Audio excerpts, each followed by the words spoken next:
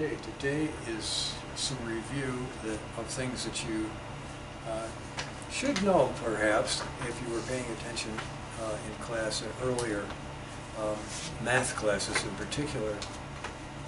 I want to show you some really neat stuff about complex variables, their series, the fields that they make.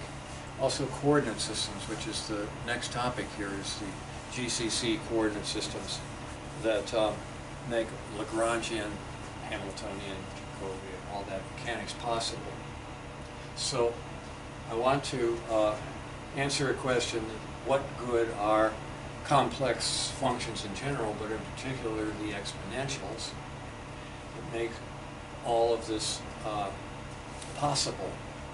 And I've listed here, well, first off, 5 things that have that make complex arithmetic interesting. But then, as far as complex functions and the calculus goes, there are 6, 7, 8, 9, 10 through 16 very different things, but all connected, that make it useful to use complex numbers. You've probably noticed that quantum mechanics just starts off using complex numbers without explaining why. And that part of that explanation should be forthcoming. In any case, as I say, we're going to go very quickly through this just to review how vector analysis is improved. But in particular, the calculus of vector analysis is the, I think, really interesting part of this. And this is something I wouldn't have discovered if I didn't have access to the Macintosh computer in particular. Now, unfortunately, no links up here for the up-to-date application. We're going to be playing with a Macintosh application. You're welcome in this class to take advantage of some of our loaners if you want to participate in this particular one.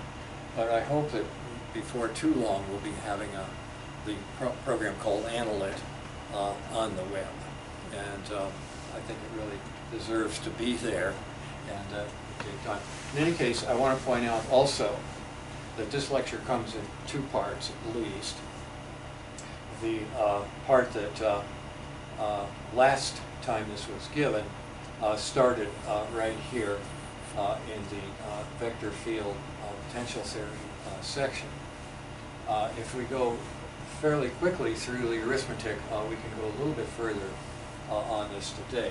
So I'm hoping to get to this part right here that has to do with what we call analyticity.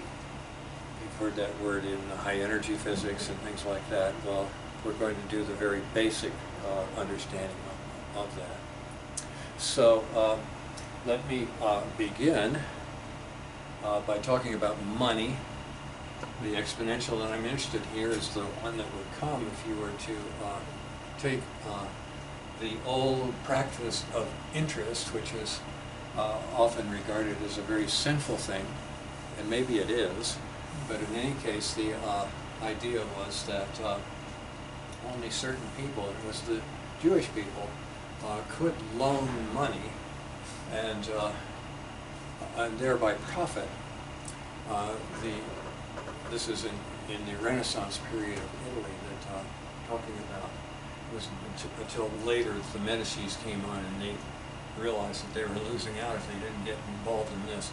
Now, the idea is simple. You give a principal to a bank, and at some time later they pay you the original amount plus some interest rate times the time that they loaned it to you. So I'm taking a very simple example here with 100% interest, just like what I experienced when I spent a year in Brazil, but also Israel has had 100% several times.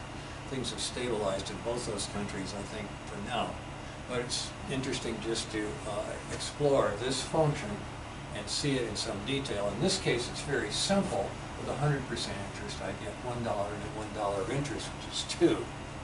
And let's just see what happens if you generalize this. If you fix it so that at the 6th-month point, you do the same thing that we just did, but then go on to the full year and do it again, you find that you have applied this 1 plus r times the interest for half a month to some principal that is already gained from being paid off at the 6-month point. And so you get a product of this 1 plus r times t over 2 twice. That's 3 halves, 3 halves, 9/4, that's $2.25. And then if you generalize to a third period, a quarter period, and so forth, a finer and finer periods, you can see here that if I do it at the 4-month period, that is 1/3 of a year, that I earn more than $2 or $2.25, I earn $2.37.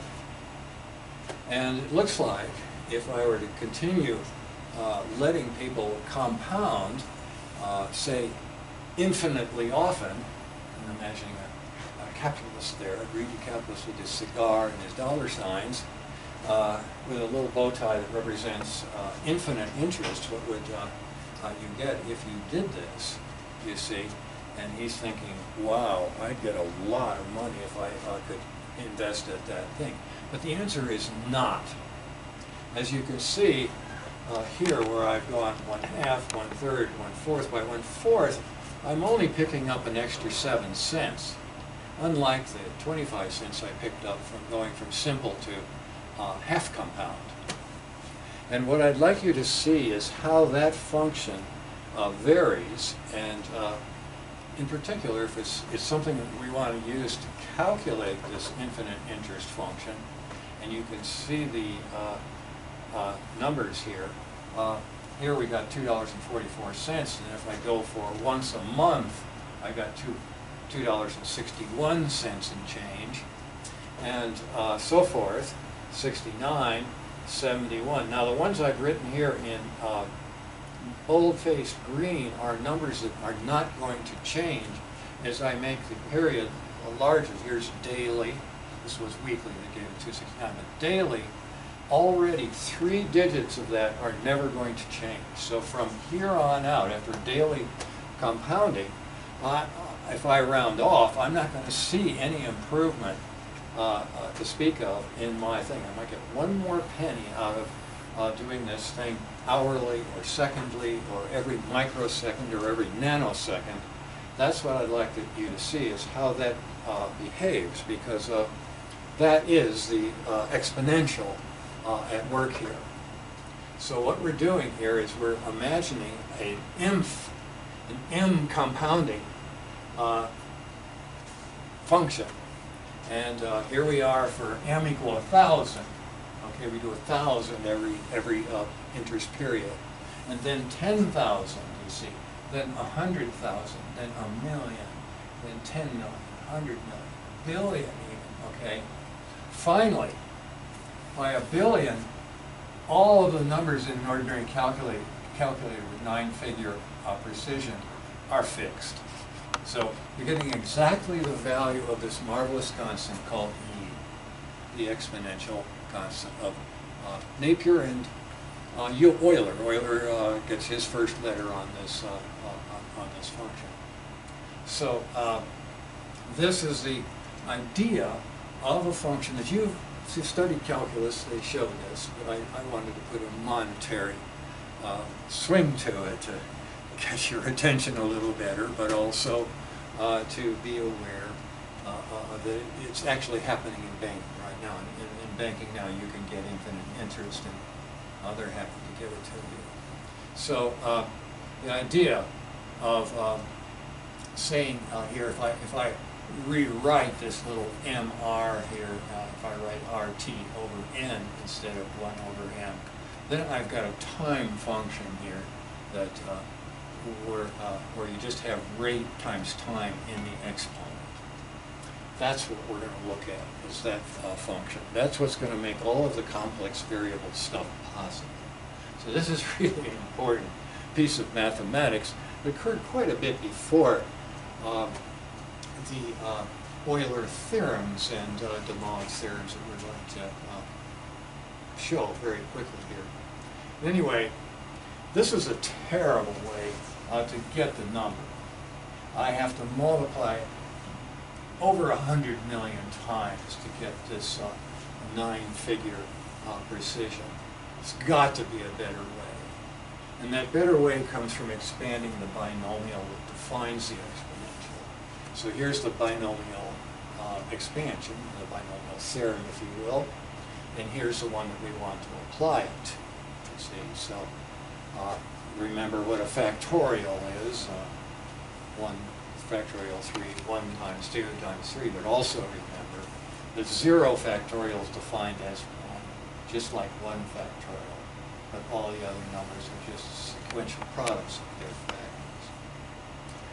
That is going to be simplified here as we let n go to infinity. If we let n go to infinity, then all of these things here that were complicated, that is the multinomials, become just simple powers. That is, if we're talking about a really large n, or m, then I can ignore all of the extra terms except for the highest power. And doing that leads us to a series that you know and love, the Taylor series or Maclaurin series for the exponential function. So now you see, as I start to use this, I really only need a small number of arithmetic steps. Roughly, here I am getting a precision just with a series of 8 terms. Now, there involves some extra multiplication here. We're just multiplying, but here I'm adding and doing some simple multiplications. And already getting 3-figure accuracy. In order to get 3-figure accuracy, I had to do 10,000 products, you see. And here I don't have to do anywhere near that many arithmetic steps. Okay? So, 6-figure precision comes a lot sooner than it does up there. And so forth, as we go to higher numbers. Now, one of the things that I think is important is to see that all functions have a series like that, and that's of course part of the calculus to learn about that.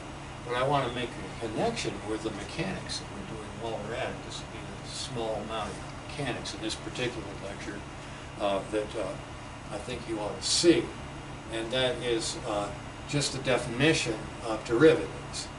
So if I take the first derivative of some power series like this and immediately lose the initial constant, then it's only these constants, 1 through n, that I need to define the velocity.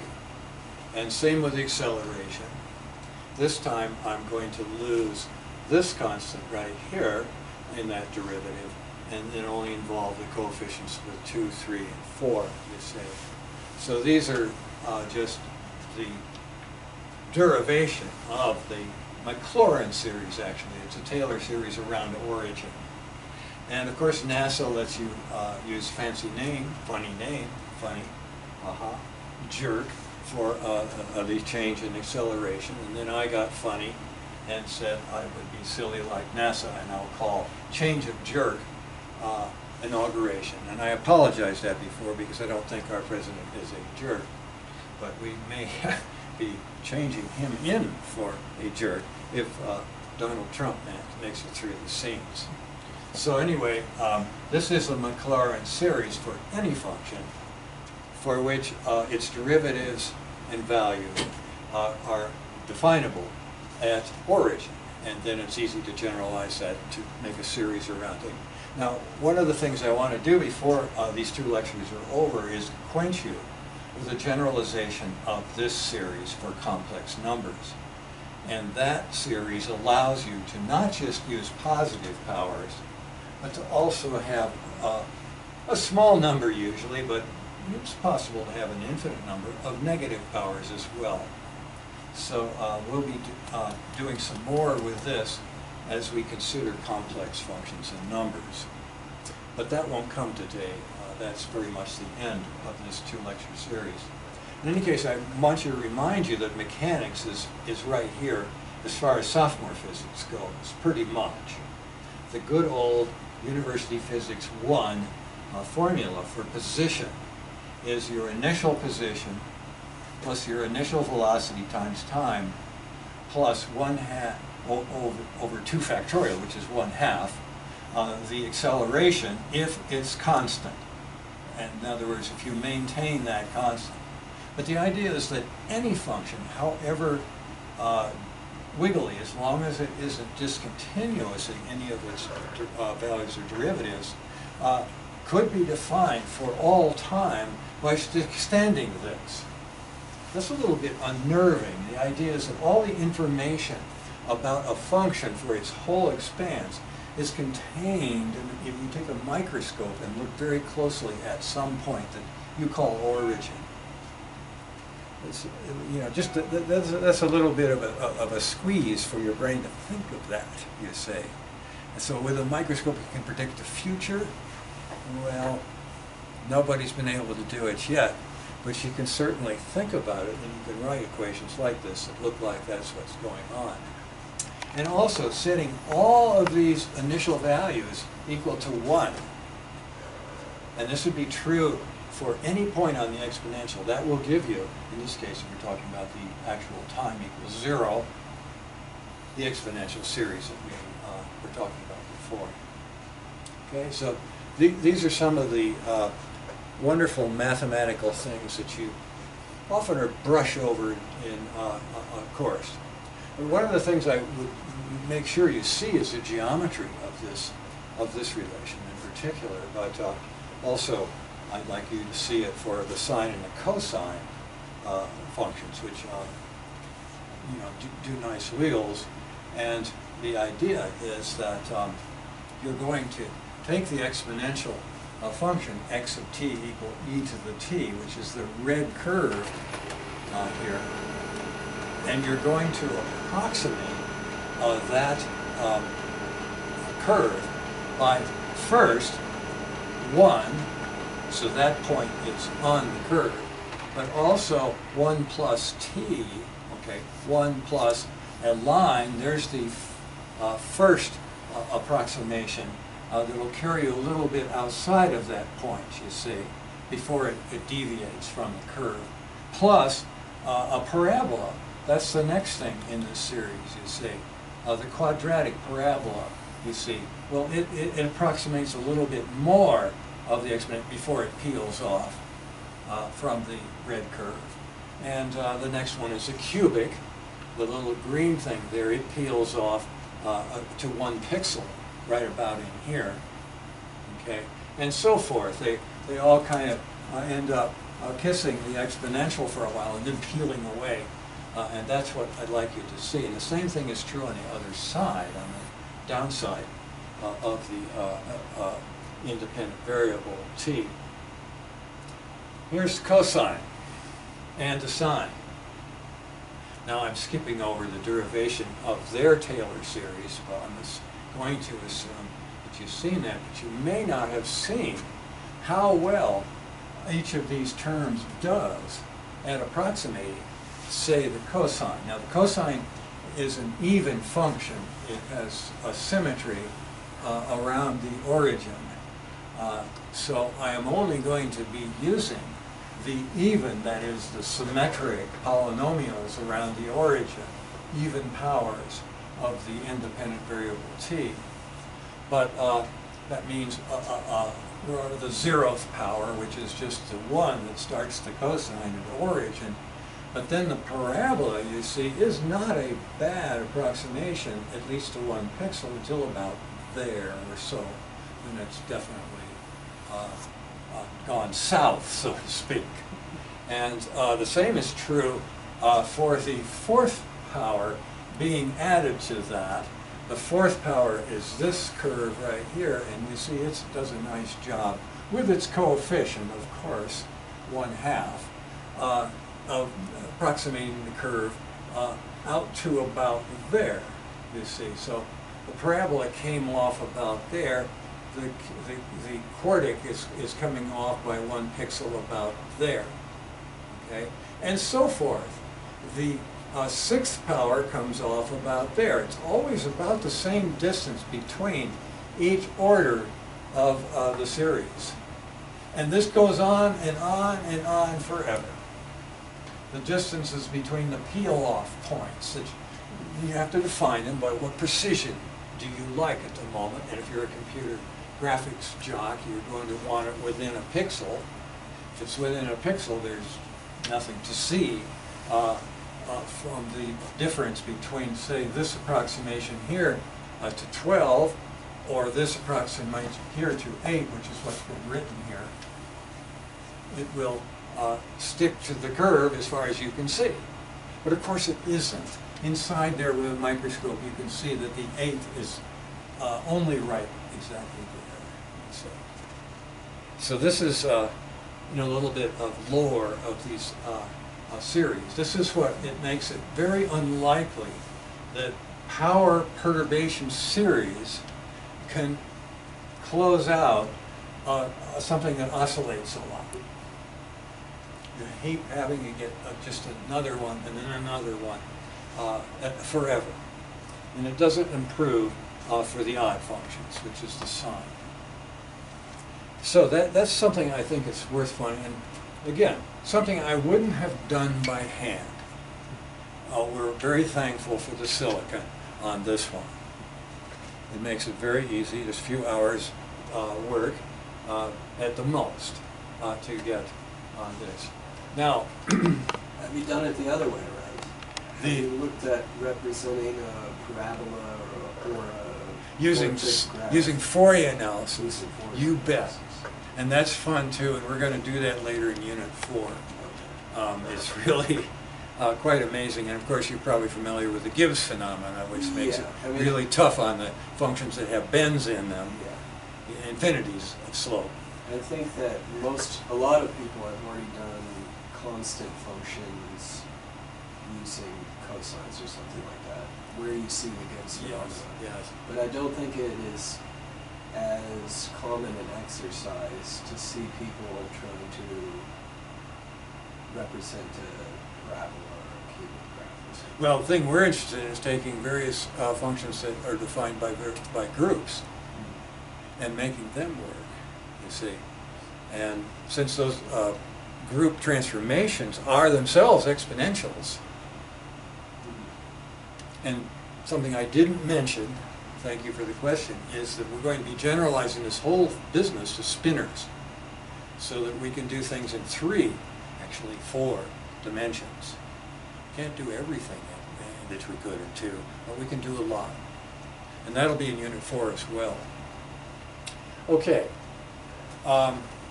Here is something that really freaked people out, I can imagine, in the 1500s or 1600s.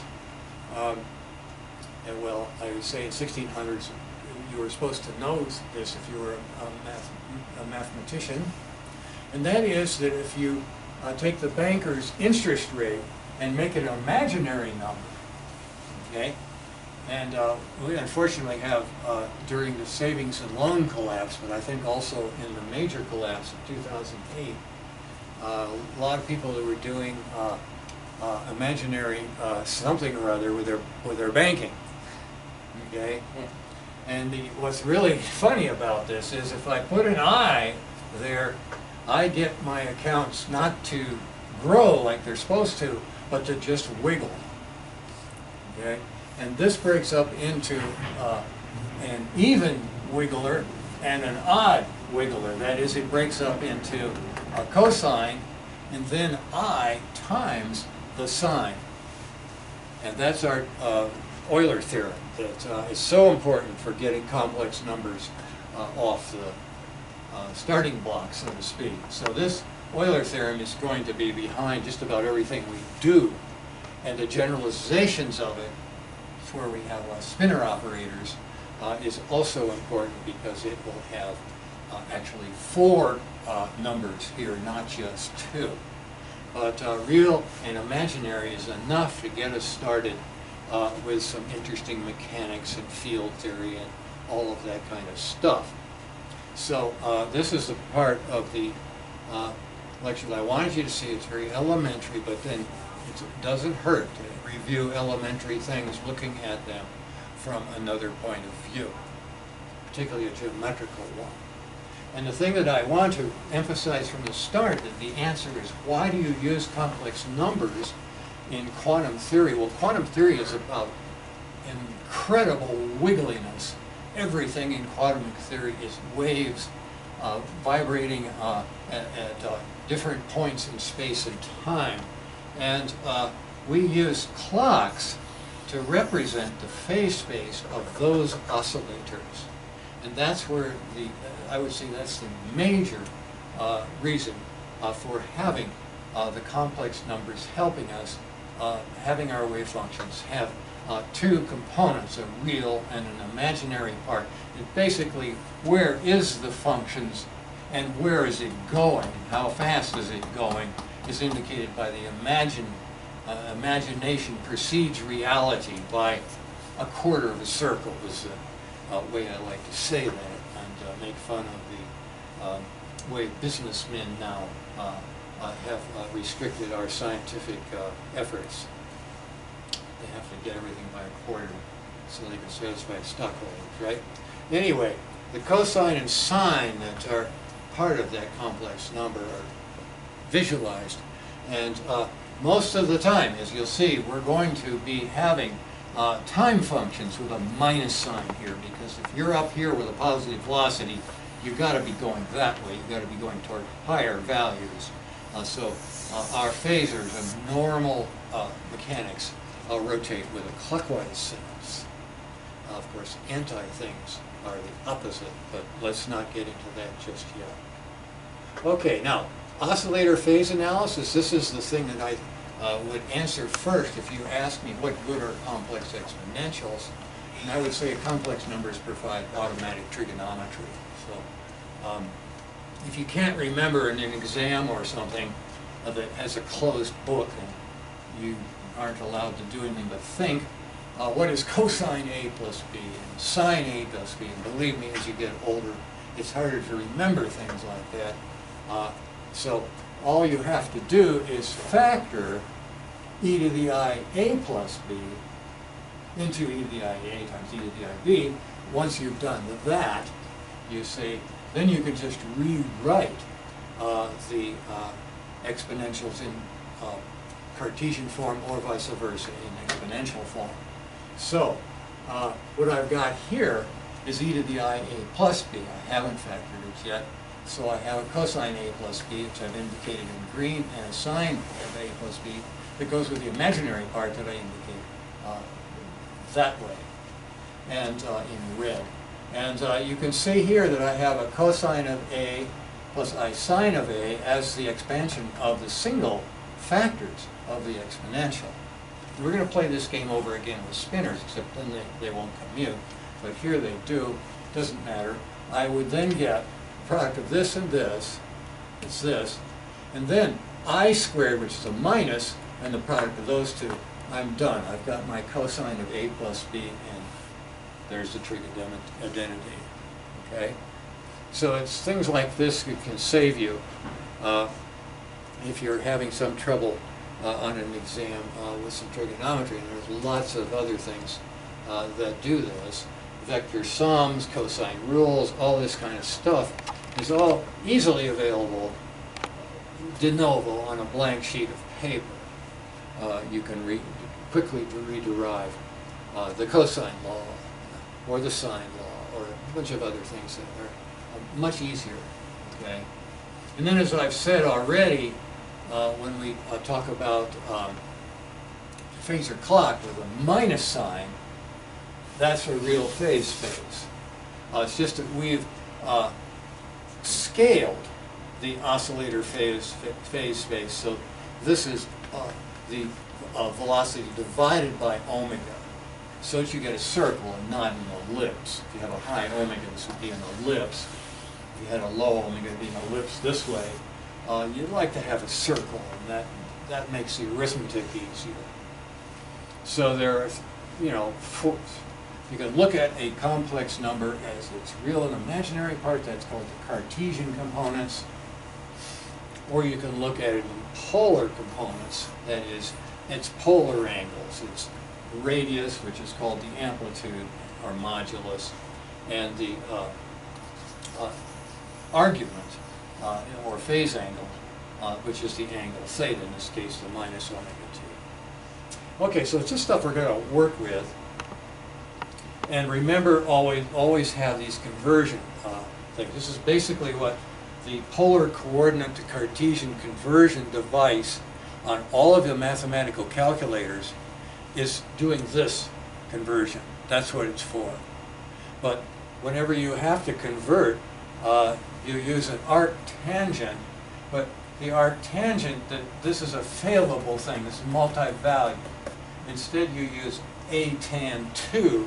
I've mentioned this already. It's worth mentioning again, that you then put in two values, y and x, separately, and then you won't get in any trouble with what quadrant are you in for your angle theta. Okay.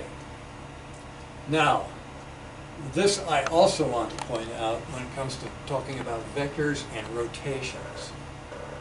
The effect of an e to the I phi, that's a typical complex number, but let's make it a complex number whose modulus is 1.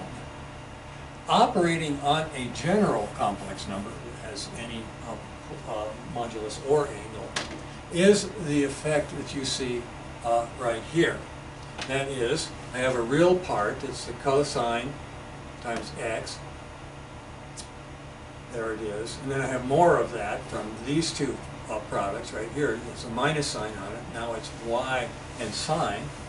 And then the imaginary part has its part. Well, the way you'd write this out if you were doing this with vector components and vector analysis is with a matrix that looks like this. And how do you see that? Well, you just rewrite this thing with a unit vector x, which is silent in the complex analysis. And that's another advantage of the complex analysis, is that you don't put anything in front of the real part. You put an I in front of the imaginary part. The I is equivalent to a unit vector in the y direction. So we're going to play a game from now on when we deal with vectors, is we're going to see the vector in the way that you would do it by Josiah Willard Gibbs notation, and then the way you do it with complex notation. And you see that and quaternion notation were all available at the end of the 1800s in math courses in Europe. And Gibbs brought back only a fraction of that mathematics, which led to the Gibbs notation. Usually you put an I here and a J there, right? Well, those are the first two of Hamilton's quaternions, I, J, and K. And he brought the K home as well. And that's vector analysis, okay, the notation that we owe to Josiah Willard Gibbs. They call it, sometimes I say, this is the emasculation of the spinor operators. We'll talk more about that later. In any case, this is the matrix relation. There's that, there's that. Okay? So, and that's what happens geometrically. You apply this thing, and it takes any vector and rotates it by phi. And you can see that easily with this notation, this sig. A little more complicated for 3 dimensions, but we'll get to that. Okay, I want to make sure I have one other thing that's necessary. Complex products provide two things. When you do a complex product, you get two things out of it, because it's two-dimensional. You first of all get the dot product, and then you get a peculiar one-dimensional cross product. Okay? How does that happen? Well, let's take two complex numbers and do their star product. Now, what is a star product? The star product is where the first factor is complex conjugated. So I write that. That just means turn all of the EY's down. Turn all of the I's down. Turn all of the I's anywhere in there negative. That's all you do. And it's understood that these components are real, just like they would be in an ordinary vector analysis. Okay? So when I put this thing together, and we're going to do this trick several times before we're done with these 2 lectures. I put these guys together as a real part and an imaginary part. And you recognize this one immediately as the dot product in 2 dimensions. But this is a cross product in 2 dimensions. You don't usually think of cross product in 2 dimensions unless you imagine a Z, a big capital Z that's perpendicular to the plane of the paper or the screen here. And really should have bars around it because this is just a number. But that's what we mean. Sometimes we'll leave all of that stuff off while we're doing our 2-dimensional stuff, but it's important to remember that's what we're dealing with here. Okay? So this imaginary part vector or cross product, but it's just the Z component normal to our XY plane. Dot product is just a 2-dimensional dot product. This is sort of new to most people that haven't looked at complex numbers in this way.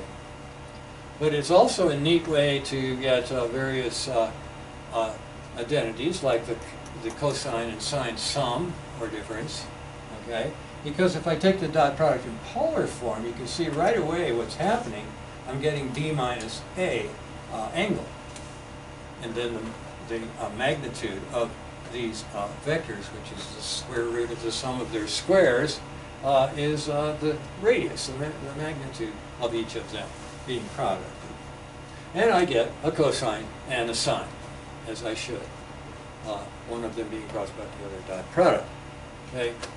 And you can take that thing into Cartesian form and see that it's xy minus yx. And it's showing up there in that cross product. Okay? All right. Now, derivatives. This is where it gets a little bit squirrely. But by twisting it a little bit, we get something that's really quite powerful.